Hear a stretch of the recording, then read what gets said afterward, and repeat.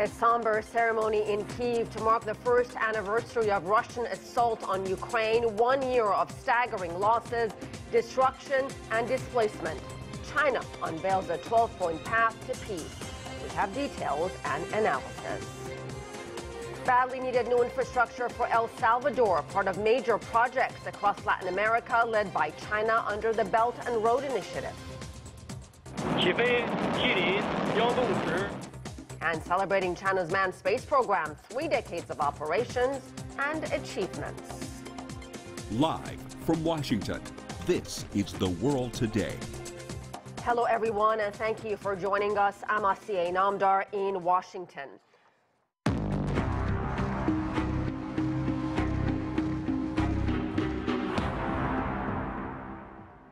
It's been 1 year since Russian forces crossed into Ukraine, opening up a devastating and destructive conflict that at this point shows no end in sight.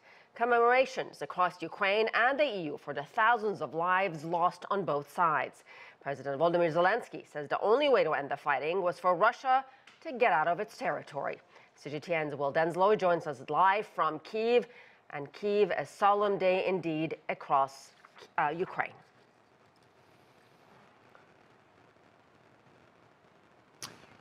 Asiye, that's absolutely right, and that poignancy was not lost on Ukraine's President Volodymyr Zelensky. At the start of the day, he honoured those that have died over the past year.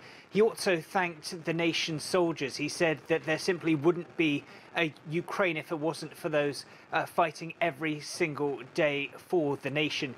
He said that a year ago, Ukraine had a choice. He said that they could either wave the white flag of surrender, or they instead chose the second option, to wave the blue and yellow colours of Ukraine and continue to fight for the nation. He said it's been a year where we've seen pain, sorrow, unity, as well as faith. This comes as, of course, President Zelensky also had a strong message to Russia's President Vladimir Putin. He said he will not sit down to negotiate with him, and he told a group of journalists at a press conference that Ukraine's victory this year would be inevitable. Asiye? And Will, as this war enters a second year, what exactly are Ukraine's ties with NATO? It seems stronger than ever. Yeah, that's right. Volodymyr Zelensky said that the war the past year has helped NATO hit the reset button. We also know that there's been progress and a phone call with President Zelensky and the G7. In a readout from that group of nations, we know that they have agreed to increase their support militarily, financially and diplomatically for Ukraine. Now, interestingly, the G7 also saying that they will do more to target what they describe as third country actors who help support Russia's war in Ukraine. Now, we've also heard from Volodymyr Zelensky on the topic of the G7 meeting. He publicly thanked them for their continued cooperation. He also said that he gave them a list of priorities. He said they were more weapons, sanctions, finances, justice and unity. Volodymyr Zelensky said he was confident that progress could be made on all of those topics. Asiye? Well, Denslow, live for us in Kyiv. Russia will not capitulate. That reaction from Moscow after a UN resolution calling on the country to withdraw its forces from Ukraine. Some are calling the non-binding vote anti-Russian. Stuart Smith is in Moscow with more. Russia had dismissed the usefulness of the resolution even before the vote took place, saying it offered nothing substantive towards meaningful resolution. But it's being treated as a win by the proponents of the vote, who say it shows Russia's actions are overwhelmingly interpreted as illegitimate by the global community, Russian forces should leave Ukraine immediately, and that Ukrainian sovereignty should be protected. Meanwhile, from Moscow, the Defense Ministry issued a warning to Kyiv not to invade a separatist region of Moldova that borders Ukraine called Transnistria. Moscow says it's seen a significant accumulation of Ukrainian personnel and military equipment near the border with the self-declared republic, as well as an unprecedented number of flyovers by unmanned aircraft. The region contains a massive weapons cache believed to be the largest in Eastern Europe. Although no country, including Russia, recognizes the region as independent, Moscow has close bilateral ties with its rebel leaders and, without Moldova's permission, has around 1,500 troops there. That led the Council of Europe last year to call it Russian-occupied territory. Moscow says if Ukraine attacks, it will be considered an attack on Russia. But Moldova has dismissed Russia's claim of an impending provocation and has called for calm. Stuart Smith, CGTN, Moscow. G7 leaders mark the anniversary by holding a virtual meeting. Talks taking place as U.S. announced yet another new round of sweeping sanctions targeting Russia. CGTN's Nathan King joins us live from the White House. Nathan, what can you tell us? Well, yeah, virtual meeting, but obviously symbolic because of this anniversary. G7 leaders expressing largely unwavering support for Kiev. In fact, Volodymyr Zelensky himself addressed the meeting, even though, of course, he's not part of the G7. And there's a whole raft of measures being announced by G7 countries independently, but also moves towards coordination. The US announcing sanctions on over 200 entities and individuals, including from Russia, but also other nations that they think are somehow skirting sanctions or backfilling, as they call it, Russian military capabilities without giving direct military supplies. And that includes some Chinese entities as well. Also, the G7 announcing what they are calling an enforcement coordination mechanism when it comes to implementing sanctions. Now, remember, these are not United Nations sanctions. These are US, EU and other sanctions, so they don't carry the full weight of international law. But what has frustrated the G7 nations and the White House here is that, you know, all these predictions of Russian economic collapse have not happened, and essentially Russia has defended its economy against sanctions extremely well. So they're trying to work out ways of more effectively implementing them. But of course, you know, Russia still exports legally about $1 billion worth of energy a day in terms of its national receipts. So we'll wait and see. But what I think the real message here is that on this year anniversary of this conflict, is the G7 is doubling down on its support for Kiev. Whether it's financial, there's more money coming for the Kiev's budget from the US today, whether it's, of course, military aid and rhetorical support. They, after 1 year, are doubling down. Nathan, China and a number of other countries are pushing for peace talks, some kind of settlement to end this nightmare. What's the reaction among, Western leaders? Yeah, I mean, you know, we've had bubblings from Brasilia to Beijing in terms of setting out roadmaps for a possible peace. You know, after a year of fighting and hundreds of thousands of casualties, you know, this is important. And also, let's face it, the economic costs for the rest of the world for this war in Europe. So it's not surprising that we're seeing peace initiatives from the developing world, considering the West has sort of taken its stance. But I can tell you, there has been a rapid reaction from the White House dismissing almost instantly Beijing's position paper about a need for a ceasefire and negotiations. Lula da Silva, as you know, the Brazilian president, was here just a couple of weeks ago, and I can tell you there was no comments whatsoever about him pushing for peace while this war was going on. So essentially, cold water would be an understatement that Washington is doing, but they are essentially saying that if there wants to be peace, Vladimir Putin can pull his troops out of Ukraine tomorrow. Nathan King, live for us at the White House. More now on China's plan. It's really a 12-point plan for a political settlement, as we were talking to Nathan about. First off, it calls for respecting the sovereignty of all countries and that all parties should abandon Cold War mentality. It also calls for end to hostilities, also resolving the humanitarian crisis. Civilians and prisoners of war must be protected, and nuclear plants must be kept safe. It also says nuclear weapons must not be used or even threatened. Grain exports must be facilitated, unilateral sanctions should be stopped, and all parties should keep the conflict from disrupting global industries and supply chains. Lastly, it calls on the international community to support reconstruction. Once the crisis is over, the plan is based on a blueprint President Xi Jinping formulated, called the Four Musts. CGTN sends you on, explains. So Jianhua, the Foreign Ministry spokesperson Wang Wenbin, said this afternoon that China has been playing a constructive role in resolving the crisis. What he means here is, especially it's included in the 12 points paper, that both sides should respect sovereignty and territorial integrity, as well as abandon the Cold War mentality, as well as a promotion of ceasefire and also promotion of peace talk, and also call on assist on humanitarian crisis relief effort. I think it's important to understand the backdrop and also the context of such paper. Chinese President Xi Jinping has set 4 musts to give China's position on this. He has also repeatedly mentioned during major international conversation, including the bilateral meeting with Joe Biden at G20. So this has been what's supporting China's position on such issue. The 4 musts, including respect the sovereignty and territorial integrity, as well as understand and observe the purpose and principles of UN Charter, as well as understand the legitimate security concern, as well as peaceful settlement of such crisis. So these are the 4 musts that pretty much support what the 12 points are coming out of. Meanwhile, it's also important to understand China's position in terms of joint efforts in 4 areas. That includes peaceful resolve the crisis against use or potential use threat of nuclear weapons, as well as stability of global supply chain, as well as resolve a humanitarian crisis. I think it's important that experts say the 4 musts pretty much outline the position that China is holding, suggested by President Xi.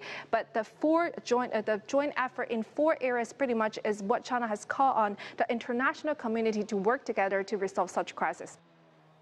Well, from analysis, let me turn to Yuval Weber. He's a research assistant professor at Texas A&M's Bush School of Government and Public Service here in Washington. Yuval, you and I have talked about this crisis from literally weeks after it started. China's peace plan, let me begin with that. Zelensky of Ukraine, President Zelensky, called it a declaration. And from what our reporter Nathan King said to us from the White House a short time ago, the White House is not really taking this any seriously. Talk about this peace proposal, if you will, and if China could actually play a constructive role in this.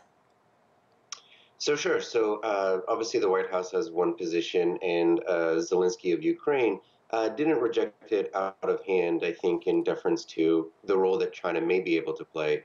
But ultimately, if the context and the content of the peace declaration, or sort of like the peace plan, is for Ukraine to accept giving up its territories, no matter how polite Zelensky is going to be in saying no, he's not going to accept that for several reasons. One, he'd be out of office probably later that afternoon. And because of what the Ukrainian people have clearly indicated is that any amount of their territory that is under Russian control basically results in like the human rights atrocities seen in Bucha and things of that nature. So fundamentally, Ukraine is seeking to retake its territory.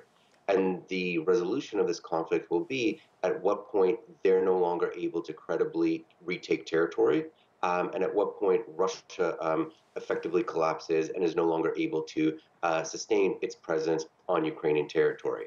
You know, whatever China is going to do has to basically respond to those realities of the two combatants. I thought it was interesting that the first thing this 12-point plan actually mentions is it calls for respecting the sovereignty of all countries. But okay, moving on from this, why is it that only a handful of countries, Yuval, are actually talking about some kind of peace settlement? Turkey's Erdogan has brought it up. Brazil's Lula Silva has talked about it. Now China is talking about it. Why aren't more countries in the Western developing world talking about some kind of solution here? So sure, again, so peace sounds great, sovereignty sounds great, but what it comes down to in the reality here is, for example, Russia has annexed territories of Ukraine that it doesn't militarily control. So what's more important? Russia's basically paper sovereignty or the territory that Ukraine has that was its own before this conflict. So any of those peace plans that don't recognize Ukraine wants its territory back and Russia's trying to create a new norm where one big country invades another and then uses the threat of nuclear warfare in order to hold on to that territory. If that's essentially the new norm and the new definition of sovereignty, you can then see that there's going to be very little buy-in from much of the world onto going away from the traditional notions of territoriality, autonomy, and sovereignty being you get to control your own territory, your own borders, no matter what the, let's say, inquisitive neighbors would like. I'm going to ask you the same question I asked you when this first started. What is Vladimir Putin's endgame at this point? And have Western sanctions on Russia really moved the needle in any way to change anything? So sure. So roughly a year ago, when you posed that question, I think I answered something in effect of he doesn't want, to govern all of Ukraine in terms of paying for it, but he wants a relationship with Ukraine that Russia had for a great number of decades, if not centuries, but basically what Russia has with Belarus right now. Belarus governs itself, but all of its major foreign security decisions, foreign economic policy decisions, those are basically either made in Moscow or approved in Moscow. Mm-hmm. That's what Putin wanted out of Ukraine, out of Kyiv, and that's what he still wants. In terms of whether he's able to do that, this is basically, the prediction that I'll make for, this year and the next, is that effectively Putin is mortgaging Russia's future, its economic ability to continue as a modern economy, as a modern nation. All of Russia's money is going to be using basically what we see out of their military budget now, what we see out of their domestic spending and so forth. Russia's going to have 1, 2, perhaps 3 years at most of continuing the status quo.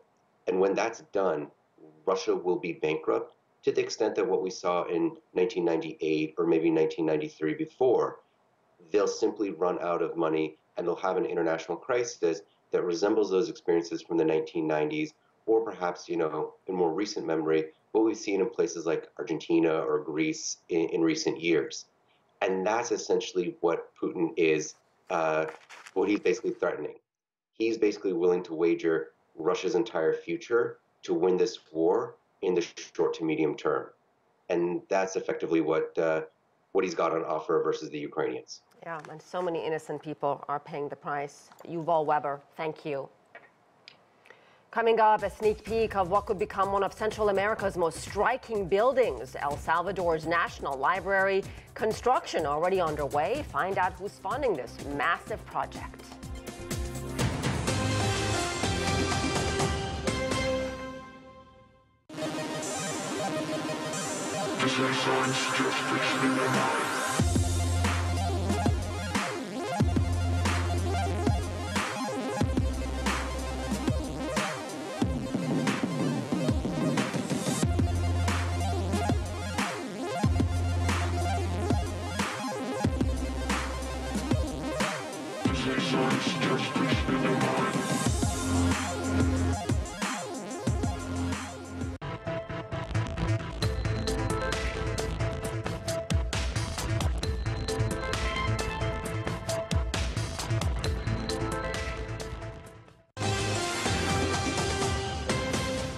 The focus was on friendship during a royal visit to Beijing. President Xi Jinping and his wife Peng Liyuan hosted Cambodia's King Norodom Sihamoni and Cambodia's Queen Mother. She says China's ties with Cambodia are a model for international relations. The king says the 65th anniversary of diplomatic ties is an opportunity to deepen cooperation. China awarded the Queen Mother its Friendship Medal back in 2020. To China's Inner Mongolia region now, where rescue crews are racing against time to find survivors of a coal mine collapse. A huge chunk of hillside came crashing down and buried more than 50 miners on Wednesday. 47 are still missing. At least 5 were found dead. More than 1,000 people are now involved in the rescue. But now there's a new worry. Crews have to work carefully or risk a new collapse. China's Belt and Road Initiative is playing a critical role in developing infrastructure across Central and Latin America. CGTN's Alistair Boverstock takes a look at how that's changing the landscape in El Salvador. The central square of San Salvador, where construction is underway on what will soon be one of Central America's most striking buildings. Upon completion in November 2023, this will be El Salvador's National Library, a piece of infrastructure built and funded by China. For residents of the capital, it's an exciting prospect. This is a development for our youth, which will help our country. We should seek more investment and more ties with other nations because we can see the results right here in front of us. For El Salvador's Vice Minister for Culture, the library will add to the country's cultural fabric. For our country, this building will be the cornerstone of our promotion of literacy, a space for cultural events, and the headquarters of our national library system. But China's construction work in El Salvador isn't limited to the center of the capital. China is leading construction on several major infrastructure projects here in El Salvador, including a new national stadium, 2 water treatment facilities, a pier on the coast, and this new national library here in the center of the capital, which is nearing completion. China's investment in Salvadoran infrastructure is part of China's global Belt and Road Initiative and got underway following the establishment of formal diplomatic relations between Beijing and San Salvador in 2018. And while the stadium and water treatment plants are still in the planning stages, the tourist pier on the coast is also close to completion. Development organizations in El Salvador say these projects bring big benefits to the country. We need to strengthen our commercial and financial ties with China. El Salvador has a lot to learn from China when it comes to poverty reduction, and our joining the Belt and Road Initiative will strengthen our infrastructure, education, and regional development. Salvadoran President Nayib Bukele has already set out plans to visit China for a second time this spring, aiming to bring further development back with him from Beijing. Alistair Baverstock, CGTN, San Salvador. Now to Brazil, where at least 54 people have now died after devastating floods and mudslides. Hardest hit area, Sao Paulo State, where a number of communities have been completely cut off by damaged roads. Search and rescue teams are scrambling to find dozens still missing. More than 4,000 people were forced from their homes. Many are being sheltered in schools, churches, and more rainfall is expected in the coming days. 2 Pakistani brothers are home after being freed from the U.S. military prison at Guantanamo Bay, Cuba. The 2 men, Abdul and Mohammed Rabbani, were arrested in 2002, accused of working for al-Qaeda. They were held for 20 years without ever formally being charged. A U.S. military prison was established to hold suspected extremists after the September 11 terror attacks in the U.S., and despite calls to shut it down, it is still open. 32 detainees remain behind bars at Gitmo. Still ahead, from humble beginnings to a palace in the heavens, we look at the development of China's space program, culminating with the Tiangong space station.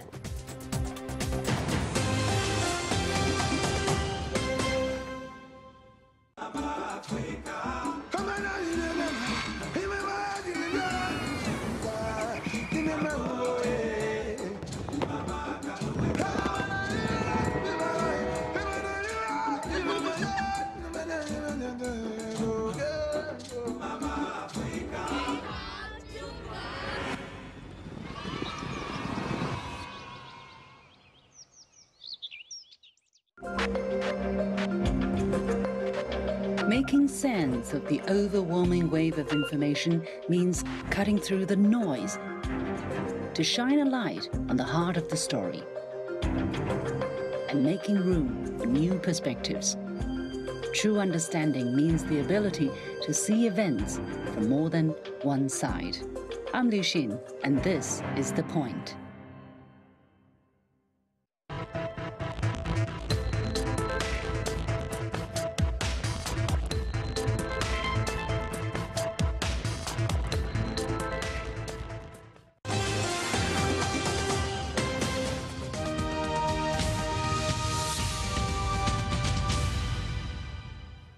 China's manned space program is celebrating 30 years of operations. CGTN Sun Ye speaks to an aerospace engineer who gives us some insight into the space development industry. In this thundering workshop, Liu Zheng has experienced firsthand how fast China's space development has leaped since he joined in 2005. He works on making rocket components by way of computer numerical control, so the goal has always been making the production process as smart, as precise, as efficient as possible. Those components are part of China's famous Long March carrier rockets, from the ones that lift taikonauts to space to the ones that carry compartments of Tiangong, China's newly, fully completed space station. And that rocket speed is felt on the ground in the workshop. When I first joined here in 2005, we launched one rocket every 10 years or so, and then is a dozen launches every year. Now is over 60 launches a year.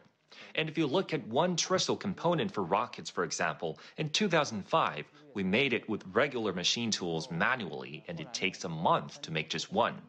Then we improved on the 3-axis CNC machining and could make one in 1 week. Later, we developed on the 5-axis high-speed machining, and is one component made every day. Now, we've further upgraded to automatic standardized production, and we make one, an even better one, in 3 hours. Liu says in that machine turning and milling, there is the secret, how China's space industry developed, by pooling many brains together for one goal. We had state support in the project. We worked with domestic manufacturers from research to development and had our homegrown 5-axis linkage CNC system, which could not be imported. And without this core technology, much modern space equipment is impossible. China's space industry has gone from weak to robust, and that comes from generations of people working together.